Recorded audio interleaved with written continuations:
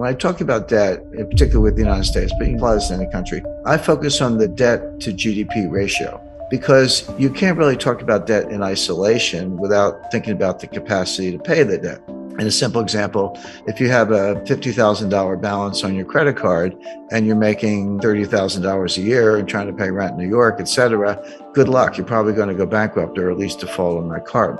But if you owe $50,000 on your credit card, but you're making $5 million a year, it's, you just write a check. It's no big deal. My point is you can't look at $50,000 debt and decide if it's a problem or not unless you compare it to the income. And if it's too low, it's a problem. And if the income's high, not a problem. So that's why you use the debt to GDP ratio. The US just hit $31 trillion national debt, almost all of it in the form of US Treasury securities. Not all of it, there are other obligations, but mostly US Treasury securities. Well, is that a problem or not? One way to answer the question is compare it to GDP, do the ratio. The answer is that ratio is now a little over 130%. At the beginning of the Trump administration, it was 106%. So Trump and Biden together have taken it up 25 percentage points from 106 to 131. What was it in 1980 when Ronald Reagan was elected? The answer is 30%. 30% is completely comfortable. That's like the person with the $50,000 debt who's making millions. No big deal. 50%, yeah, getting up there. Angela Merkel and all her years in Germany, and there's a lot of research to back this up, says that 60% was the limit. And that's what the Maastricht Treaty that created the European Union and the European Central Bank, that was their goal. They said, don't go over 60%. If you do, you're expected to take measures, raise taxes or, reduce debt or reduce spending, do something to get that back down under 60%. What's the critical threshold where, water turns to steam or water turns to ice or something changes in such a way that it's not the same? It's radically different, but it happens very quickly. The best research says the answer is 90%. When your debt to GDP ratio goes over 90%, your multiplier of an additional debt goes below 1. So just to put that in context, at 30%, if I borrow $1 and spend $1, I might get $1.30 of growth. Assuming you spend it wisely. That's a big condition, but you borrow $1 and spend $1 and get $1.30 of growth. Okay, the debt was productive if you put it to good use. That $1.30 gets smaller and smaller. As you get closer to 90%, it goes to $1.20, $1.10, $1.05. Past 90%, you borrow $1 and you spend $1 and you only get 95 cents of growth. You don't get your dollar back in terms of GDP. And then 90% and 85%, et cetera. So 90% is the critical threshold. The US is at 131%. Highest in history, which means we are well past the point where you can borrow your way to growth, where you can borrow your way out of a debt crisis. And we were heading for a debt crisis. Now, debt crises of that magnitude, by the way, if you ask a separate question, say, well, who else is at that lunch table? Who else has a debt to GDP ratio of about 130% or higher? The answer is Lebanon, Greece, Italy. Those are your mates at the lunch table. That's where the United States is. Now, Stephanie Kelton, she's the big brain of modern monetary theory. She's a professor at State University of New York.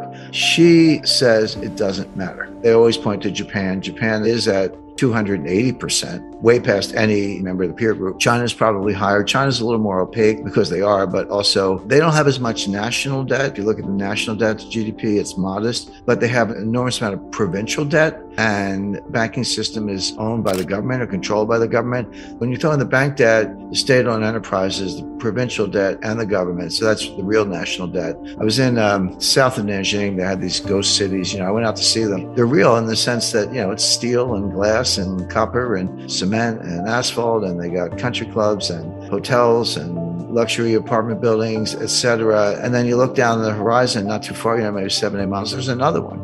And then in the distance, there's another one. They're all empty. They're all empty. But you can create 20,000 jobs for 2 years if you do something like that, or 3 years or longer, but all that money's wasted. That's kind of, tells you a lot about China. But the point being, it was all debt financed and a lot else besides. Stephanie Kelton says it doesn't matter because you're borrowing in your own currency. So if you're Argentine and you borrow in dollars and you print pesos, how are you going to pay the dollars back unless you have, huge trade surpluses, which they don't. So they just default. Argentina is a serial defaulter and everyone expects that. If you borrow in dollars and you print dollars, which the United States does, they're like, what's the problem? Just print the dollars and pay the money back. Well, that's true If you print dollars, there's no reason to default on dollar debt because you actually can print the money and buy the bonds. But it doesn't mean nothing else bad happens. What about inflation or hyperinflation? What about a foreign exchange rate? The exchange rate can collapse.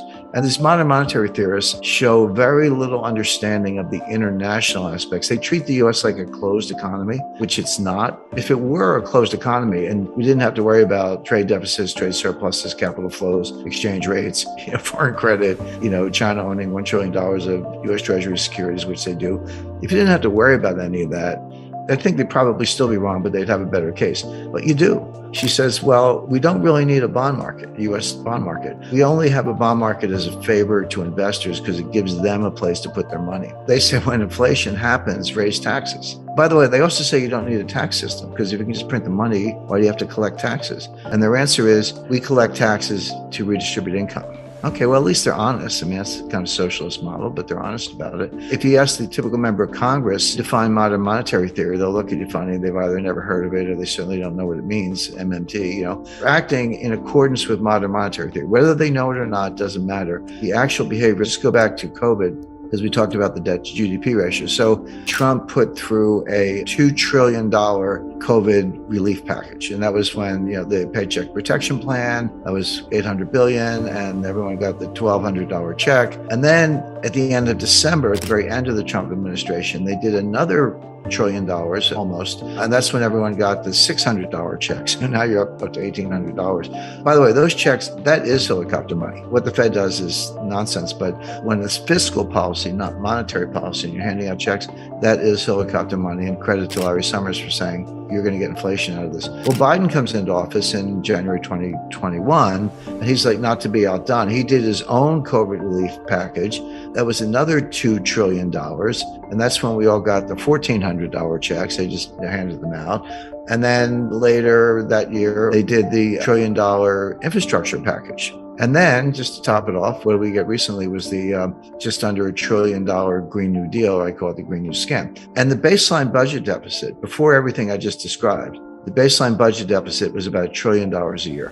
So take $1 trillion for 2020, 2021, add on, $2 trillion for Trump's first package, $1 trillion for his second one, $2 trillion for Biden's first package, $1 trillion for the Green New Scam, and I think $1 trillion for infrastructure. That's $7 trillion on top of the $2 trillion baseline budget deficit. So that's $9 trillion piled on top of what was at the time about a $21 trillion national debt. So that's how we got to 30 trillion. That's how the ratio went from 106 to 131. These numbers are mind-boggling, and MMT says it doesn't matter. But it does matter, and it shows up the way I described earlier, which is it slows growth. You don't get growth.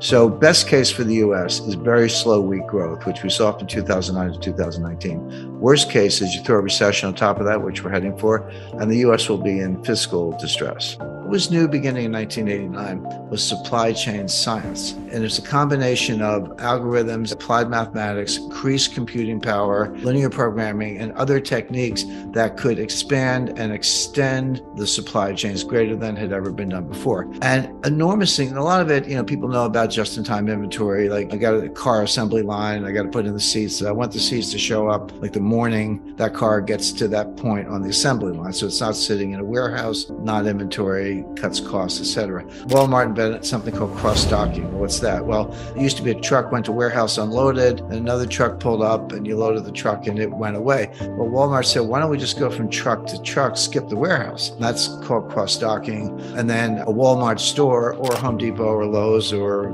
others, the store is the warehouse. I mean, the reason they're so big is because they're warehouses. So it was like, okay, let's cut out the warehouse, etc. Let's go to China for cheaper labor. Let's consolidate our number of shipping lanes. Well, all that was done and a lot more for one reason, which was to cut costs, transportation costs, labor costs, energy costs, inventory costs, financing costs, etc. The problem was there was a hidden cost. While they were cutting all these visible costs and reducing the cost to the end consumer, there was a hidden cost, which was they were making the thing more and more frail, less resilient, less robust, etc., to the point where if one section broke down, the whole thing collapsed. I give an example like a loaf of bread. It's like, hey, I got a loaf of bread in the store. Maybe you don't now because of what's going on. Well, okay, but a loaf of bread comes from a baker. It needs a wrapper. They're going to be plastic or paper. It had to get there by a truck. Trucker had to take the bread from the baker to the distribution center or the store. The truck needs diesel. You need a truck driver. Someone's got to make the truck. Let's go over to the baker. Baked it in an oven. Where'd the oven come from? Where did the manufacturer get the tempered glass and steel to build the oven? And you need energy to run the oven. And by the way, where did the baker get the flour? Got it from a mill. Where did the mill get it? They got it from a farmer who grew the wheat. It also had to be transported by train or truck from the farm to the mill. And then the farmer needs a tractor and diesel and harvesters and by the way, nitrogen fertilizer, which comes from Russia, et cetera. So the point being, there's an immense supply chain in a loaf of bread. When you go through, wrapper, baker, ingredients, wheat, farmer, transportation, et cetera, et cetera. And every link in that supply chain has its own supply chains of, where trucking firms get the truck drivers, et cetera. I came to the conclusion that the supply chain is not part of the economy. The supply chain is the economy. There's nothing you can think of that doesn't have a supply chain behind it. Now, that's true. And then you stretch these things immensely to cut costs. You've created enormous fragility. And give you a real concrete example. Germany's a major car manufacturer. You got Volkswagen, Audi, Porsche, and BMW, and others. There's several hundred miles of wire in a car, with all the controls and hydraulics, electronics, et cetera. You can't just throw the wires all over the car. There are conduits. There are plastic conduits that they install, and then they run the wires through it to wherever they need to go. Those conduits are made by a firm in Ukraine. Well, Ukraine's got a few problems right now, including war, and they can't get them. So BMW and Volkswagen had to shut down assembly lines for sophisticated automobiles, not because they couldn't get chassis or leather seats, because they couldn't get this plastic part, because you got to put that on first, so you run all the wires through it. Okay, so war in Ukraine is a big subject in and of itself, but for the lack of a plastic part, a conduit, you had to shut down major automobile assembly lines in Germany. I could give 100 examples, but the point is, in the name of efficiency and lowering costs, we've created enormous fragility, and now it's all breaking down, and it's going to be a big job, 5 to 10 year job to put it back together. And then it kind of feeds on itself. It's what happens when systems like this broke down. So, for example, I like a particular brand of salsa. I like hot sauce. This is a real story. This happened. I go to the supermarket and there's none on the shelf. They don't have it. I go back the second time. They don't have it. I go back the third time. They got it in a case. There's like a whole case. But I usually buy 2 jars. Well, now I buy 10 jars because I'm like, well, I don't know what's going to happen the next time. Maybe they won't have it. And that's called safety stock. You buy some extra inventory. So I pay for that out of my pocket, but it's on the shelf behind me here. But the point is, I'm financing safety stock in my own house because I can't rely on the store to have it in the back room. Well, what does that do to the next person who wants hot sauce? They don't get anything because I took it all. And same thing happens to me in some other product. And everyone's doing the same thing. So you can call it hoarding. You can criticize it. It is inefficient and it costs money, but that's how people react to real supply chain shortages, which of course only makes it worse because now, who knows when the next shipment of hot sauce is coming in. I talked to the guy who probably the single most responsible individual for the creation of the modern supply chain. He said, Jim, you have to understand, it took us 30 years to build this. It took 3 years to blow it up. It's not coming back overnight. It's going to take 5 or 10 years or longer to create the new supply chain. So what I describe is what I call a college of nations. We're still going to have a supply chain. We always will, but it'll be like a club. And to get in this club, you're going to have to be a democratic, liberal society. I don't mean the politics. I just mean those in the political science sense or the political philosophy sense. But it would be, for example, United States, Canada, New Zealand, Australia, Japan, Western Europe, UK, probably India, and other countries around the world, probably Brazil. But there'll be countries with shared value, good rule of law, good concern for humanitarian issues, et cetera, who will trade with each other. But it won't include China. Russia will be, maybe they're in the penalty box, but China will definitely not be in it. China will have to construct its own club, whatever you want to call it. That would include, resource suppliers in Africa and maybe outsourcing in South Asia. And there'll be some people who kind of play both sides, and that's fine. But people say the U.S. is decoupling from China, which is true, but China is decoupling from the U.S. This is a second nasty divorce, but both sides want out. So what does that mean? It means that relative to some base, costs will be higher because Chinese have a lot they do is repugnant, but they are the manufacturing hub of the world. That's true. It'll be more expensive to do it without them, but it'll be worth it. And the way I look at it, the delta The extra costs that we might pay at the store, that's like buying insurance. You buy insurance on your house, you don't want anything bad to happen. But when you write the check to the insurance company, you don't think you're wasting your money. You think that's money well spent, and heaven forbid if something does happen, you're covered. Well, it'll be the same thing in supply chain 2.0. Things might be a little more expensive, but will be much more resilient, much more robust. I can give you concrete examples because I can tell you the theory all day long, but I think the examples are much more meaningful. So Taiwan Semiconductor Manufacturing Corporation, biggest and most sophisticated semiconductor manufacturer in the world, based in Taiwan, obviously, just announced two $10 billion plus fabrication plants that they're building in Arizona. And so there's $30 billion plus going into new fabs, semiconductor fabrication plants, brand new, state of the art. It's going to take 3 to 5 years to build in Oregon and Arizona. Why aren't they building in Taiwan? Well, because Taiwan's in the crosshairs of China. And there's something called the US military has a doctrine, they call it the broken nest theory.